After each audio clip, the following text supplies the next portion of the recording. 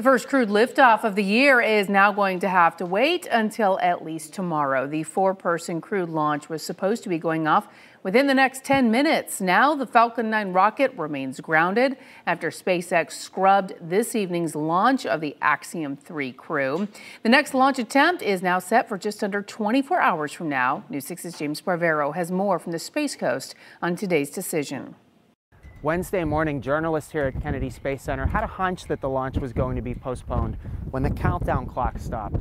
Now NASA, SpaceX, and Axiom Space say the first astronaut mission of the year will launch on Thursday.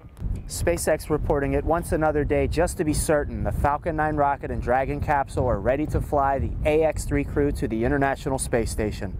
There, the private astronauts will work on science experiments for the next 2 weeks. But while they're still on the ground, the commander, Michael Lopez Alegria, sharing this picture of the crew playing cards. In a teleconference with reporters Tuesday night, SpaceX commented on making a couple of upgrades before this launch, including the Dragon's parachutes and some joints that hold the rocket and capsule together. SpaceX said both concerns were addressed, but also told us it would continue double-checking on all the systems right up until the clock here reads T-0.